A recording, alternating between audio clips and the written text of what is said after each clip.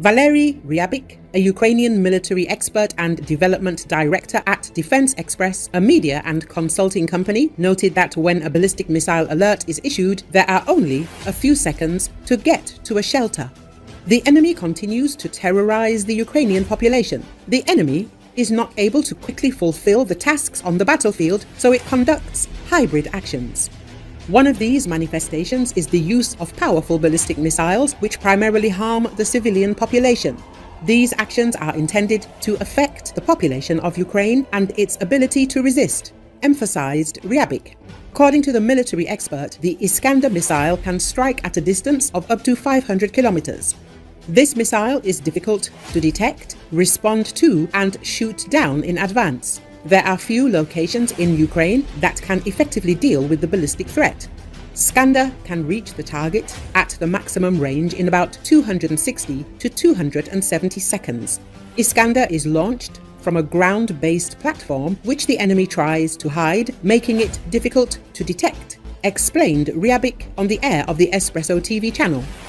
The development director of the Defense Express information and consulting company also added that the Iskander flies even faster at shorter distances. It takes only a few minutes from the moment the alarm is raised to the actual strike, 2 or 3 minutes, no more.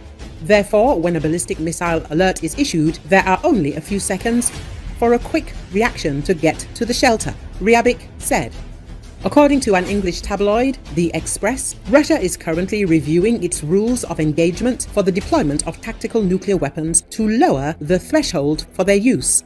Russia's nuclear weapons policy, devised in 2020, says that Moscow can use their weapons if they are attacked by an enemy or the existence of the state of Russia comes under threat.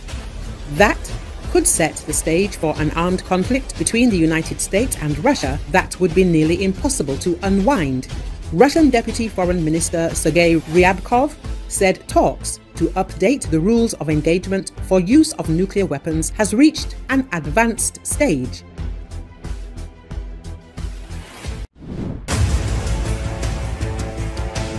In August, Russia launched the largest number of air targets at Ukraine during the entire full-scale war, Ukrainian aviation expert Anatoly Krapchinsky said. About 789 Shaheds were sent towards Ukraine from the Russian Federation, and more than 228 cruise missiles. This is without taking into account ballistic missiles. That is, we are saying that this was the most powerful month during the entire full-scale invasion in terms of shelling, Krapchinsky said. He added that during 2022 to 2023, Russia hit Ukraine with great intensity, trying to carry out strikes regularly. However, it was in small quantities if compared with August. At the same time, the accumulation time is increasing for the Russians. That is, we can now say that the enemy is trying to increase the quantity by accumulation, not like last year when he could constantly use some quantity in stages. We are talking about the fact that the enemy is trying to inflict as much damage as possible, and we see that these strikes are primarily aimed at the civilian population by a combination of ballistic missiles and cruise missiles, the Shahed strike weapons, Krapchinsky added. At the same time, the expert says Russia is using attack UAVs to overload the Ukrainian air defense system on the eve of missile strikes. As for the Shaheds, such a large number became possible due to the fact that Russia began to actively use additional strike UAVs, which are somewhat cheaper to manufacture. But this is a significant load on air defense systems. Of course, the world community does not make serious decisions. We hear isolated statements from, for example, Poland about permission to use its means to protect the airspace of Ukraine. The expert explained. International humanitarian law mandates that military forces must differentiate between military and civilian targets before they launch an attack. Additionally, they are required to minimize civilian casualties. Serious breaches of these principles will then be classified as war crimes, and drones are no exception to that.